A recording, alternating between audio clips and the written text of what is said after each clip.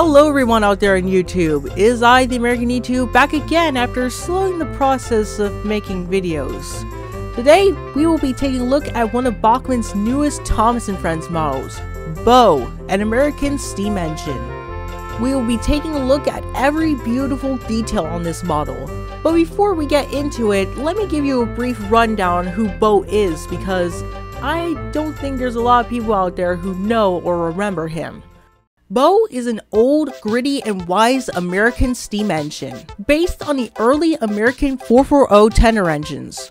Specifically, the Baldwin-built Virginia and Truckee No. 12 Geno, and his livery comes from the replica of the Central Pacific No. 63 Leviathan. He is also a one-shot character who made his first and only appearance in the 2018 special Big World, Big Adventures, the official start of the international era of Thomas. In his only appearance, Beau was working at an old mine near the Grand Canyon taking some freight cars, when Thomas and Ace came rushing in, uncoupled Beau from his train, raced through the old mine, and crashed off the track. Luckily for them, the next day, Beau called for some help from some people and horses, because there are apparently no breakdown cranes in the Wild West. And with their help, they managed to haul Thomas and Ace and their train back on the tracks, and then they continue on their way to the salt flats. And then afterwards, Beau is never seen or heard from again. That's it. He never made any more appearances on the show, and we never got another season where Thomas goes to America and meets him again. Very unfortunate, and a very weird move on Bachmann to simply choose a character who made only one appearance and never appeared again. But I have to say, they still did a great job with his model. It's beautiful and very well made, so let's take a look at it. Now, it should be noted that Beau is the first Thomas and Friends character by Bachmann not to be made from a new tooling. Instead, Beau uses an existing tooling.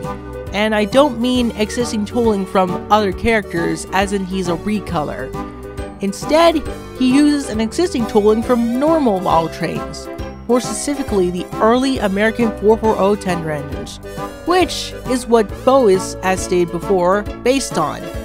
And because of that, Beau is also the first character in intro scale to not be made using a moving iMech, mainly because the smoke box is a little bit smaller compared to other characters, though his face is still really good and very accurate too.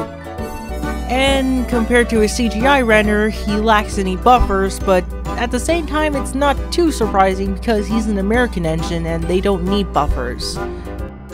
Also, he's the first character from Bachmann's Thomas line to officially have traction tires. This can help him pull even heavier trains than other engines. And just like his bases, he even comes with a working headlamp. One other unique feature on Beau's model are his couplings. He still retains the normal knuckle coupler on the front, but he also has the European style coupler on his tender, meaning he's actually compatible with both American and British rolling stock. And I personally think that is a really great feature. The first time we've ever had a model who's compatible with two coupling systems and it actually works. Alright, I think I've talked enough about how great this model is. Let's give this guy a test run.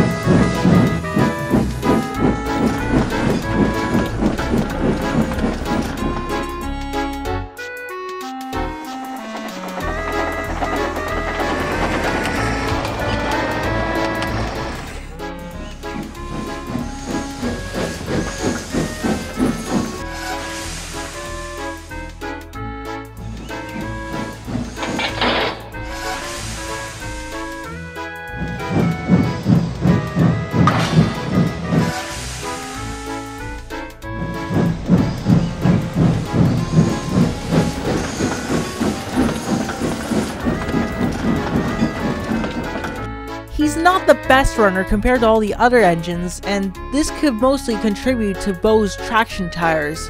He tends to jolt and stop constantly when I pull him with another engine.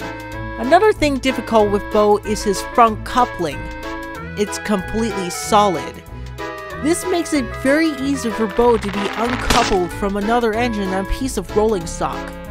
In conclusion, despite the fact that Bachmann, as stated before, decided to make a character that never appeared again, this is still a great model, and shows that even though the franchise isn't doing so well nowadays, and most of the merch is transferring over to the reboot, it's still very nice of Bachmann to continue to make and give us characters and stuff from the old series, and they're really trying their best to make them as great as possible. And if you don't have an engine like this in your collection, then I highly recommend you go pick him up. Though, let it be known that this is one of the most expensive models to buy, so be careful when buying him. If you don't want to buy him because it's from an awful era of the show, then that's fair.